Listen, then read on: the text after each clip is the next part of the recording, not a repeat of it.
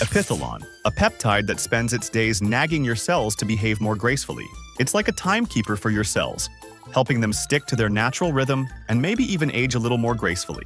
Discovered in Russia in the 1980s by Professor Vladimir Kavinson as a synthetic version of the natural peptide epithalon In found in the pineal gland.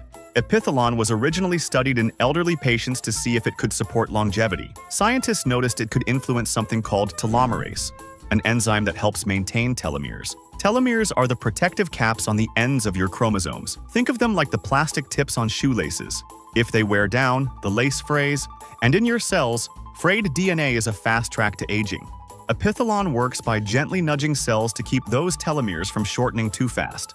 It's also been shown in animal studies to support the pineal gland, which helps regulate sleep and hormone cycles. I guess you can call it a cellular reset button. Let's look at the facts. In long-term studies on animals, Epithalon extended lifespan and improved markers of aging, like stress resistance and organ function. Basically, it made older animals act a little more like their younger selves. Epithalon In has a best friend named thymolin, and they're basically the Batman and Robin of your biology. While epithalon In is busy resetting your cellular clock, thymolin is acting like a bouncer for your immune system.